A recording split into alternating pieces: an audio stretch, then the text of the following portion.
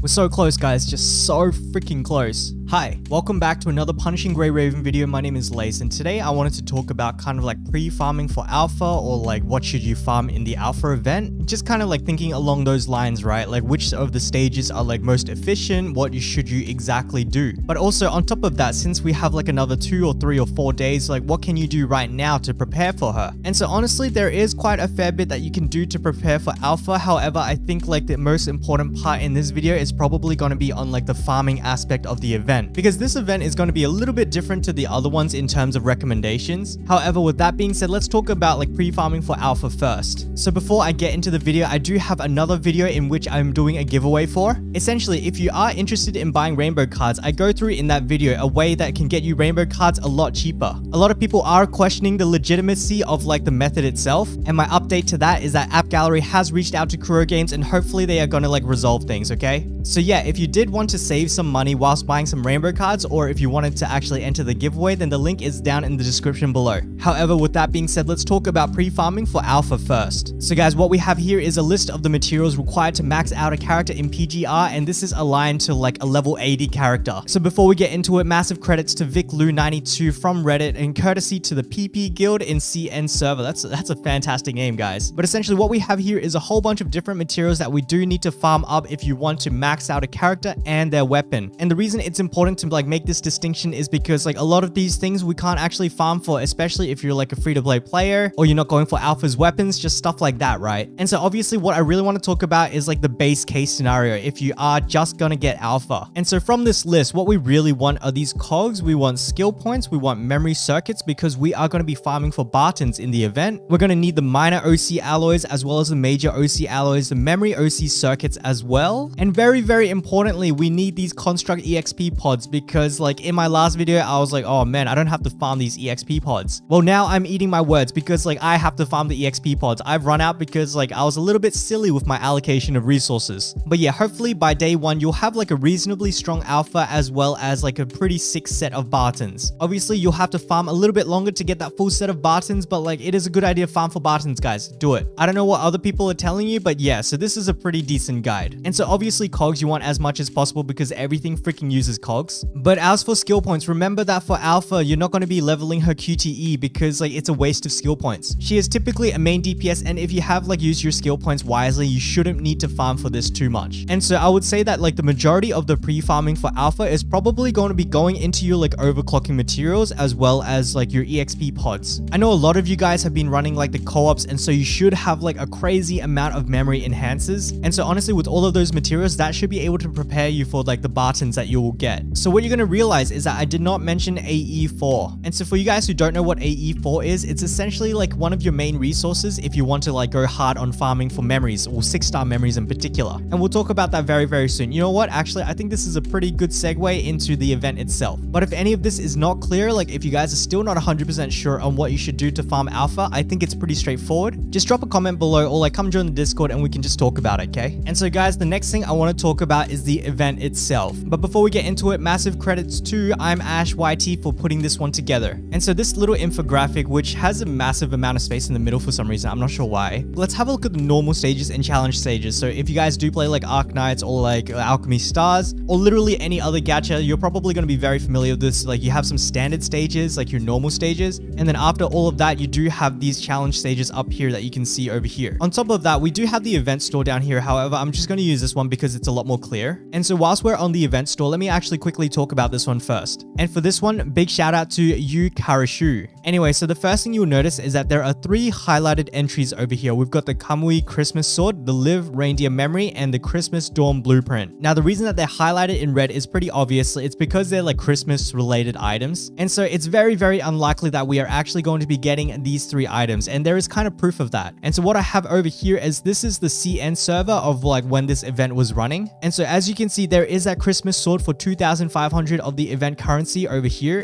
And so flicking back to this one, you can see all of the other stuff is identical to that list. However, somebody else has shared one from the Korean server. And so from this image, you can see that the shop is identical actually to the CN server, except it is missing that one. And so for you guys who aren't aware, the Korean server did launch like I believe 1 week before global did. And so it's very, very likely that we are going to be following like what they're getting. Pretty straightforward, to be honest, not much to be said there. However, let's start talking about the other things. So you can see that we can actually farm for 8 Kamui shards. I would say that that is a very, very definite farm. However, on the other hand, we've got the max purchase limits on the Lucia gifts and the 5-star Kamui gifts. A lot of people are going to probably tell you to skip it. I'm probably going to tell you to skip it. However, I do know that there are a lot of people who like do want to like complete the event. And what I mean by that is like clear out every single thing that has like a max purchase limit. I think you're actually able to farm out all of the shards, all of those gifts, and like a couple of sets of the Barton memories before the event actually ends. Me personally, I am one of those people who do like to clear event shops. However, I think I'll be skipping these gifts over here. But if you are one of those people who are hell-bent on doing it, I would definitely suggest clearing out the Kamui shards first, getting at least one set of the Barton memories, and then looking at those. I just know that there are a lot of you that do that, and like, you know, in another world, that would be me as well. And honestly, in this world, that could still potentially be me. It just depends on how I'm feeling on the day, okay? But generally speaking, like the most optimal way to do this is that you want all of the Kamui shards as well as about like 3 sets of the Barton memories. And for the Barton memories, typically speaking, you want the bottom row because Barton gives a lot of attack. And what I mean by that is that each memory, if you guys haven't noticed, is that they actually give like varying levels of attack. For example, Barton 4 and Darwin 4 actually both give varying levels of attack. But to be honest, for me personally, I'm at least gonna farm 1 to 6 because it gives me that flexibility to mash with any other set. For example, we got the free Darwins on slot 1 and slot 4, so therefore I can use the Bartons on 2, 3, 5, and 6. Sometimes that extra little bit of attack is not worth the flexibility. Like, you know, if I can't even use my freaking Darwins with the Bartons, for example, then what's the point, right? And so why exactly do we farm extra sets of the Barton memories? And that is because like we want to be doing the resonance on it. For you guys who are unfamiliar with resonance, this is the resonance menu. Essentially, I have a Voltaire here, and so what I can do is I can slam another Voltaire into it. And as you can see, it does not discriminate between the numbers, so I can throw a 5 into like a whatever this one is. And if I hit this resonate button, it essentially gives you like extra stats on this Voltaire itself. And so there are a couple of rules in terms of resonance. Like, so for example, for 5 stars, you can like resonate on anybody. However, if you do resonance on a 6 star, let me actually try show you guys. You can see that it actually has a bind to a construct. So what that means is that this resonance will only be applied to the construct that you bound it to. However, after resonating your memory, you can still take that memory set and use it on another like character. However, like you're going to lose those bonuses. But if you take the set of memories that you put onto that character and put it back onto the original character that it was bound to, then the resonance effect will take effect again. So it's not like it's going to get overwritten or anything. And so again, you do need like duplicates of the memory, except like it doesn't discriminate between the numbers, and you need to slam them into themselves to get some of the set effects. It's just stuff like giving you extra attack or extra defense. However, like in the end game, it kind of does make a difference, I would say. And so yeah, typically speaking, that's why you want 3 sets of Bartons, if not more actually. And with that, I think it's quite straightforward as to what you have to do here. So just to summarize again, get all of your A Kamui shards, get like 3 sets of Barton memories, and if you're really hell-bent on it, you can get these at like the expense of your Barton memory resonances. With that being said, let's talk about the event stages themselves, because there is a little bit of difference between each one. And so as you can see, you've got the challenge stages over here costing 30 serum, and for C1, C2, and C4, they are actually dropping 73 of the currency. On top of that, they are also dropping memory enhancers. And so to compare those, we actually have these guys down here, in which each stage costs 25 serum, they drop 60 currency, and they are also dropping memory enhancers. However, we have some dropping weapon enhancers. And so in the normal stages, you're actually going to see that we have one that's a little bit different. This one's giving memory enhancers as well as weapon enhancers. And so how exactly do we know if we want to farm the normal stage versus like this one over here? Like, what is the serum efficiency? In a nutshell, they are actually extremely close in terms of efficiency. If you want that extra little bit of currency, then you would be looking at C4. In the long run, if you farm C4 over S5, for example, I would say you get about like 1 to 2% more of the event currency drops. On the other hand, if you farm S5, you actually are able to get some of the weapon enhancers. And so then it becomes the choice of like picking between 1 to 2% in terms of like the efficiency for the currency drops versus some of the weapon enhancers. I think for me personally, I'm probably looking at the weapon enhancers just because like it's a pretty big pain in the butt to actually farm those. And to be honest, guys, like the difference between S5 and C4 is just not big enough to actually argue about. I think the main factor is if you're farming S5, you're actually having a chance to get those weapon enhancers, and I think that's a good thing. For me personally, I'm actually leaning towards this one, but like I don't think you can make a mistake either way. And so guys, that is kind of like your first 2 choices. However, there is actually a third choice over here. So it's C3 and C5, and you can see that for 30 serum, we are getting only 11 of the currency drop. Now, this does sound like crap. However, if you look over here, I'm actually not sure what they're trying to say over here, but essentially this is kind of like your equivalent to AE4 farming. And so that is a massive recommendation. If you guys are thinking about farming AE4 right now, stop. shop, because instead you could be farming it during the event to actually get a little bit of extra currency drop to work towards the shop. And so now it becomes a decision of S5 versus C4 versus C3 or C5. Let's just say C5. And so the two choices here are, should I farm for like an AE4 equivalent, aka like should I go for like 6-star memories that are kind of random, or should I farm for event currency and just grind out Bartons? Typically speaking, most CN players are going to be telling you should be doing like the event currency grind, like the C4 or the S5. However, we are kind of like in a unique scenario where this is the first event and everybody's memories are actually not really juiced. Me personally, I can tell you like most of my 6-star memories are just not there yet. I don't even have like a 222 set on my main DPS. And so it's in this event that I would say that you can possibly farm C5, okay? However, if you guys have like completed your sets for your memories, like then like don't even touch C5, look at like C4 and S5. But I do think that a lot of people are going to be behind on 6-star memories, and I think C5 in this first event is not a bad choice. However, if you are going to farm C5 for those random 6-star memories, I would say do it after you've actually cleared out the shop. And so what I mean by that is that you still want your 30 Kamui shards and you still want those 3 sets of the Barton sets. Personally, I think that only after you've cleared out those shards and the sets should you actually even look at C3 or C5. And so guys, to summarize all of that, you have a few choices. When the event begins, I think that everyone has the same goal of actually farming out all of these shards and farming 3 sets of the Bartons. And to achieve that, you're going to be farming either C4 or S5. The decision between C4 and S5 is that for C4, you get like 1 to 2% more currency efficiency. And for S5, you actually get some of the weapon enhancement materials, which is pretty nice. And so after you have actually cleared out the Kamui shards and gotten your 3 Barton sets, then you start looking, well, do I want to keep farming for currencies, or do I want to look towards farming for random 6-star memories? And so it's at this point that you can look at your memories and be like, well, I've actually gotten a lot of the sets I want. And so if that's the case, then you keep farming for the event currency. However, if you're like me and you're still using like a bunch of scattered sets, then I would actually recommend going for C5. I think that like forming your 6-star memory sets outside of Barton is like just so important. And so guys, hopefully that is a pretty good summary in like what you should farm or like what you should get from the event shop, as well as like which stages you should farm. And so guys, with all of that being said, I think there's nothing left to be said except for the fact that I am super hyped for this. Let's hope Kuro Game got it together, and I'll see you guys at the first event. Otherwise, as for this video, let's start wrapping it up, okay? And so for this video, I do have a secret message for you guys, and that is darkness. Wow, that's probably one of the edgiest secret messages we've ever had. But if you guys could drop darkness down in the comments below, I would really appreciate it, because it means you've watched up until the end of the video, and so thank you so much. But otherwise, please consider a like, a sub, a comment, a follow. You guys already know what it is. If you guys would like to support the channel, we have a couple of ways in the description below. We've got affiliate links, we've got a membership program thing. But otherwise, as Alpha once said, all good things must come to an end. And so thank you guys so much for watching, and I'll catch you guys in the next video.